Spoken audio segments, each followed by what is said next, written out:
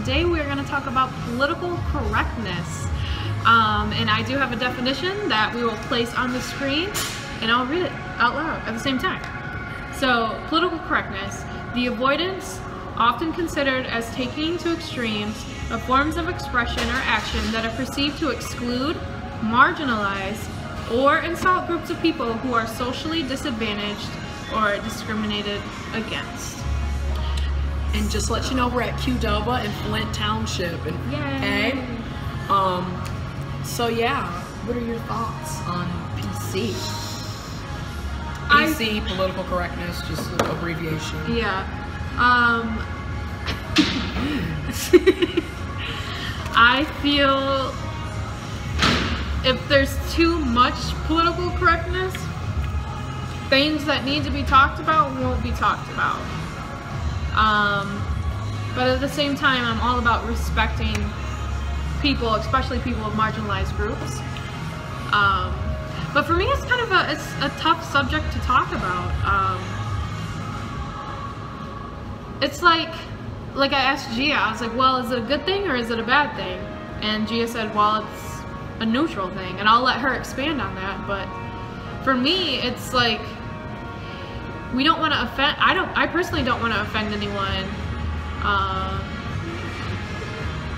But I think there should be a general standard of political correctness, and that political correctness is just not being like an a-hole. You know, not calling, not calling women, you know, not saying bitches, you're, cunts, whores, or sluts, you're gonna, don't say you're gonna grab them by the pussy or whatever. Grab them by the dick. Yeah, I think everyone understands that there's a general level of political correctness, PC, that should be endured by all peoples in government. Too much, I think, then people are just not really being real, and things just aren't really being talked about. But Gio, what do you? I agree with a lot of what Courtney had to say. I feel like political correctness can be neutral. It can be good and it can be bad. It can be to the extremes on both sides. I feel like you should have respect for people.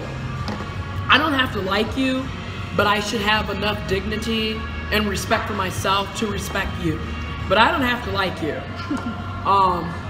Also, Courtney brought this up while we were at the gym earlier, the difference between acceptance and tolerance. And I'll let her, you know, go into more detail about that. But I should be able to respect you, but I don't have to agree with you. I don't have to kiss your ass, and I don't have to act like I like you when I don't. But I should have enough common sense, courtesy, respect for myself to respect you. I feel like you shouldn't go around just being blatantly ignorant and disrespectful and rude and a bigot.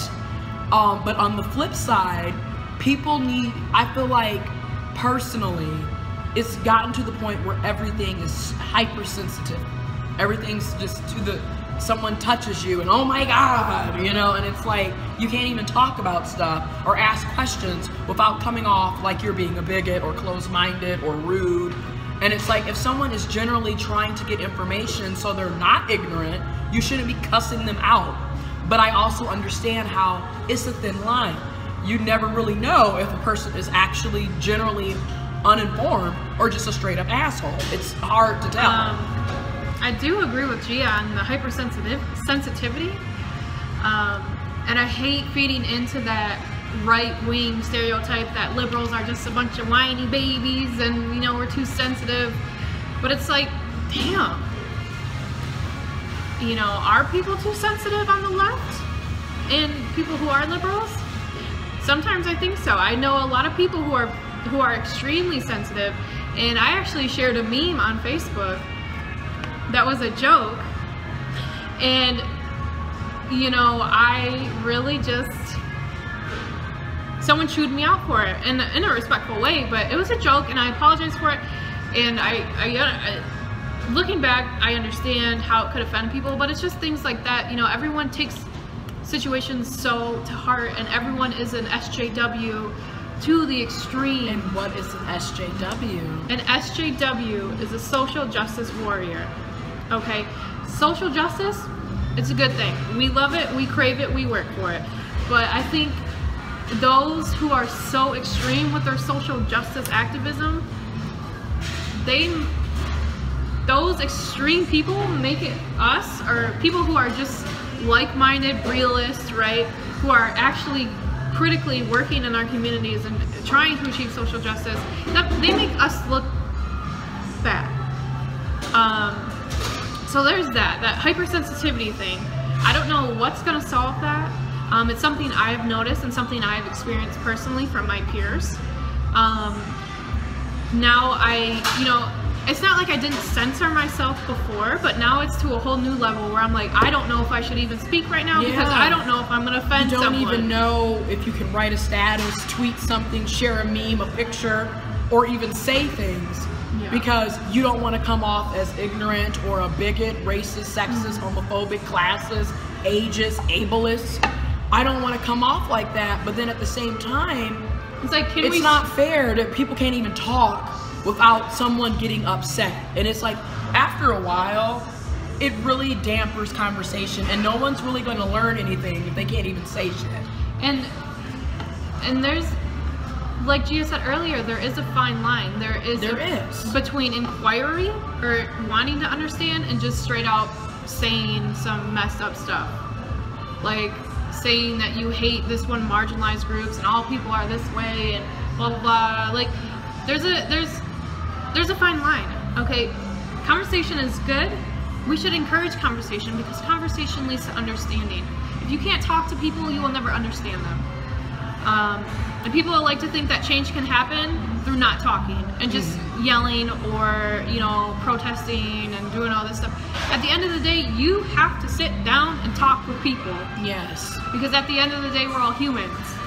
And I think it's a lot different when you can sit down with someone, look them in the eyes, and have a full adult grown conversation. Because honestly, we can sit here and Facebook argue all day, but at the end, that's not going to get us anywhere. That's not effective dialogue. Sharing memes is not going to elect someone as president. It's just, this conversation reminds me of when earlier videos when we were talking about Bernie Sanders and just like the whole election. That's what that reminds me of. But I wanted to go back to what Gia mentioned about acceptance and tolerance. I think people are becoming a little confused on what those two terms mean. So basically, I don't have to accept you, but I will tolerate you because I know that's what's best. And what I mean by that is, if you're religious, I'm not going to accept your religious views, okay? Because I don't agree. It is what it is. Because I don't agree. One, I will not accept that, but I will tolerate it. If you want to pray, I go to a school, Muslims are praying everywhere. I'm not Muslim.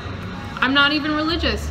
Do I accept that? Do I think that's, I'm not saying that their right to pray is bad. I'm full all out for religious expression, but I'm not accepting their religious views. I'm not, but I am tolerating them.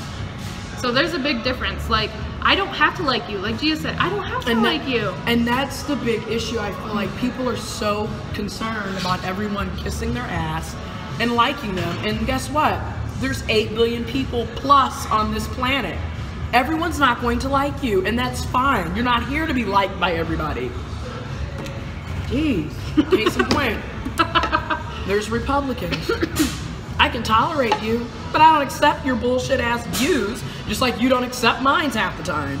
So it is what it is, but I can respect you as a person and tolerate you. And I feel like, let us know what you think. Yeah. Are you for political correctness? Are you against it? Are you neutral? What is your take on this whole matter?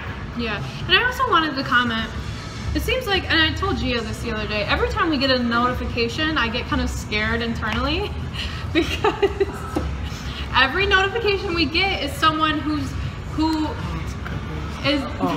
let's go Dairy Queen. I'm just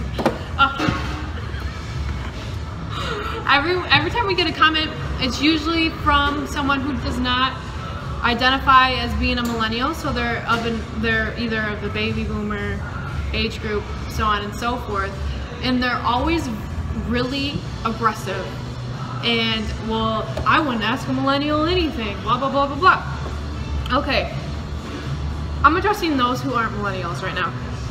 The purpose of this channel is for millennials and non-millennials to have a dialogue, to understand. We may not accept each other, but we should tolerate each other. And respect each other. And respect each other and not leave mean or rude comments. And that's what's so funny about it. These are grown people who are 40, 50 plus leaving these types of comments, but then generalizing us millennials as being immature and ignorant and all this other stuff, but yet we're not the ones cussing people out in comment boxes at 40 plus years old. So go figure. That's something that we've noticed, and it's sad. Like every time we get a notification now, I'm like, okay, what is this person gonna criticize us for? What bad things are they gonna say about me or Gia? So those who aren't millennials who are watching right now, let us know. Please just have a conversation. Stop being so judgmental and angry towards us. We are here to have a dialogue. We are inviting you who are watching, we are inviting you to have a dialogue with us that is constructive and efficient and gets to the root of your problem. Let's have discussions about why you hate millennials so much. Right. And don't just sit there and say it's because we're lazy, because I'll bring out some stats real quick that'll blow your mind. So it's not, so if you wanna, if there's certain things, if you wanna address certain stereotypes, we are here for you to do that. We are here to build a gap between these age groups. And if you're not interested in doing that, or if you don't want to witness us talking about things like that, then our channel isn't for you. But hopefully people are going to be willing to kind of merge the divide, and that's, I know, one of my goals for this channel, and I'm sure Gia feels the same way. So yes. But that has been our talk on PC political correctness. Let us know what you think. If you have any video ideas or topics you would like us to speak about, please leave comments. Hit us up on AskAMillennial on Twitter, Facebook, email us, and we're out of here. All right, thank you guys. Have a great day wherever you are.